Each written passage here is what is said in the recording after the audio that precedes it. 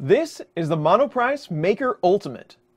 The Maker Ultimate is a Cartesian-style 3D printer that comes with a couple of different badgings, the most popular being the Wanhao Duplicator 6.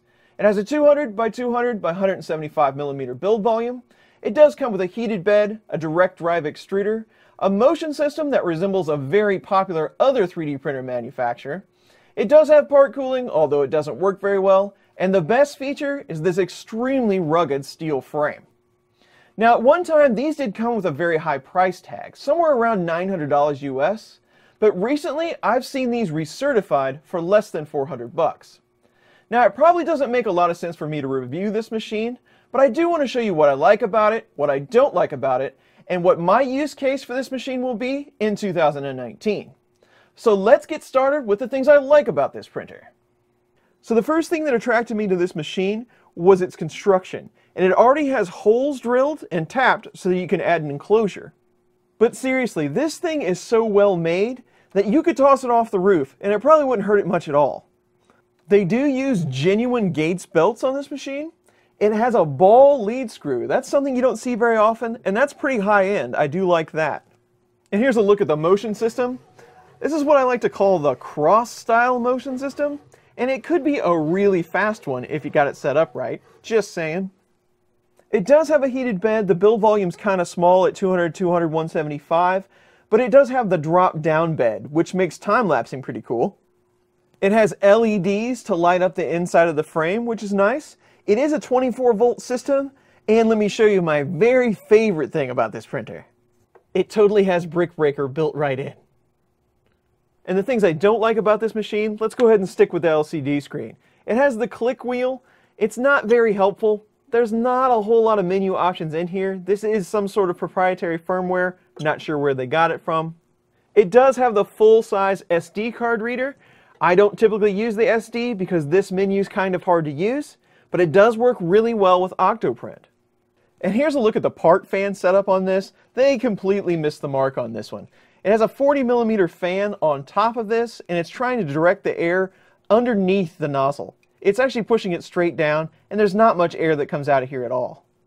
And there are three 40mm fans, one for a heat sink for the hot end right here, a part cooler, and one in the base, and they are all extremely noisy, very irritating. The nozzle is the Mark X type that has a PTFE tube that runs all the way to the tip. This is not my favorite setup. It is pretty prone to jamming, and I've had this one taken apart several times. And while we're talking about the extruder on this machine, this is a great place for me to show you one of the most fantastic fails that I've ever had on a 3D printer. And here it is. So I guess one of the times when I was clearing the jam from the hot end, I didn't get the nozzle torqued down good enough, and it fell out mid-print while I was printing this Benchy, and just started dumping whole pieces of melted filament on top of the model, not extruding it at all. Pretty impressive, I have to say. And along the same lines, the extruder setup on this is probably my least favorite thing about the printer. The filament path starts here and runs all the way down to the hot end. There's a lot of room in here for things to go wrong. Again, I've had this whole thing apart several times, and the first time I had to take this cover off, I actually had to drill these screws out because they were so stripped. So I removed all the screws and replaced them with some M3 screws that do hold a lot better. So here's a look at the top of the extruder. It has a ribbon cable that runs down the back and underneath the machine to connect everything up. And it's a patch panel that you put all your fans, your hot end, your thermistor on. And this cable does like to wiggle loose, so occasionally you'll get a heater error out of the blue for no reason. So a definite rework of this is needed. One thing I did find kind of annoying was this screw right here. That's what triggers your Z end stop. It's just threaded into the metal, and it'll dance around in there and make your Z very inconsistent from print to print. I have two nylock nuts, one on the top and one on the bottom, securing it so it doesn't do that any longer. Just not a very good design. And here's a look at what's underneath the machine at all the guts. They do use a 24-volt Meanwell power supply. That's a good sign. They have a proprietary board with their ribbon plugs that they use to go out to different parts of the printer. They also have a proprietary LCD screen that's used on this machine. Again, not going to make any assumptions about what firmware they're using on this, but it is definitely proprietary and non-open source. One big thing I did notice about the stepper drivers on this, they are not adjustable. No potentiometers to adjust any of the voltages.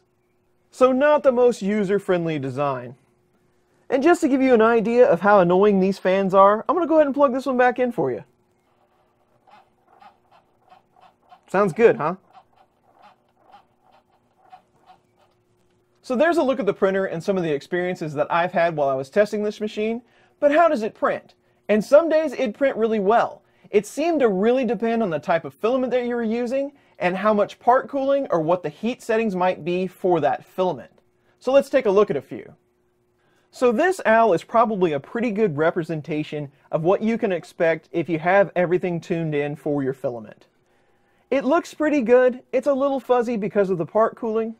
If you take a look at the back, you can see some striping that was introduced both by the ball screw and the stepper driver that's being used, but all in all, not a bad print. And then I went with the same owl, only he has kind of a lattice body, and you can definitely see where the part cooling comes in. Same filament as that last one, it's just really stringy. In all fairness, this is a pretty hard test for a lot of 3D printers. And here's the piggy banks that I tried. You can see this one has a lot of missed layers. It just didn't like this particular brand of filament. I believe this was inland. It'd probably been setting around a little while, so that might be what some of the issues were. But then I switched to some Filament Friday that usually prints at a little cooler temperature anyway, and it came out so much better. So again, the printer's somewhat unpredictable based on the brand and type of filament that you're using. My vase mode prints came out well, no issues there. I'm not really sure why or the chemical makeup, but this printer really likes protopasta filament. This is high 5 blue, and I'm sure the filament hides some of the imperfections, but this thing came out amazing. A lot better than I would have thought on this machine. And probably one of the best prints that I've actually ever done came from this printer. This is high 5 blue protopasta again, but this thing looks really good. Very few errors, very little noise. So you can get a nice 3D print off of this printer, as fiddly as it might seem.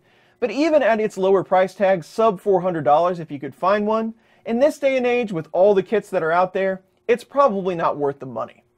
The thing I do like most about the printer is its construction and how easy it is to make this an enclosure. And that's what I intend to do going forward.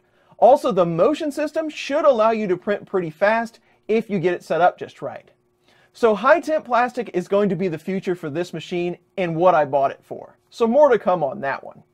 But would I tell you to go out and buy one of these as your go-to machine, something you print on every day? No, it's just too frustrating. Hopefully you found this helpful. If you did, please consider giving it a thumbs up or subscribing to my channel. If not, leave your thoughts in the comments below. And as always, thanks for watching.